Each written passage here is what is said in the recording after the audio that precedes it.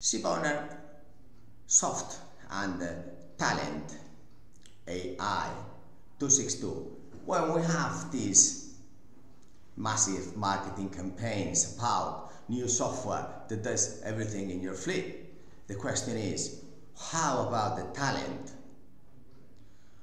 Which is artificial intelligence, the software or our brains, your brain?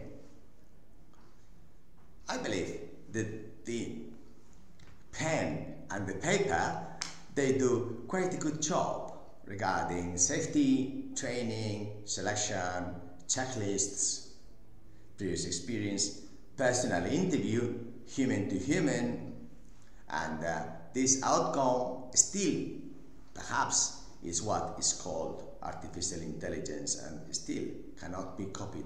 Perhaps we can clean a toilet with a robot, but how about dealing with humans like you? Interview me. What is the outcome?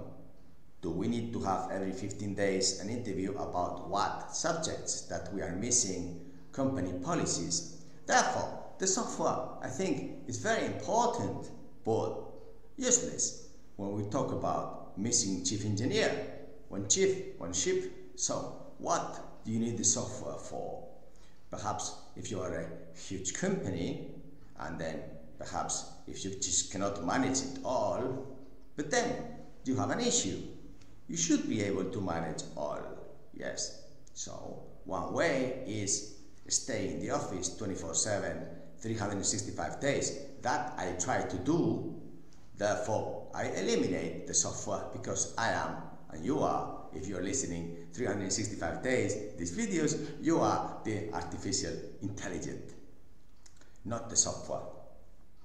Because we have to make decisions, and some softwares cost so much that perhaps you need to sell the ship to buy that software. Others too low and don't provide so much compliance. But we in Candina can adapt that. Others, like Adonis, are perfectly matched for the crew management because some technical managers mix crew and technical. And I'm sorry, those are two different subjects. Thank you. Bye.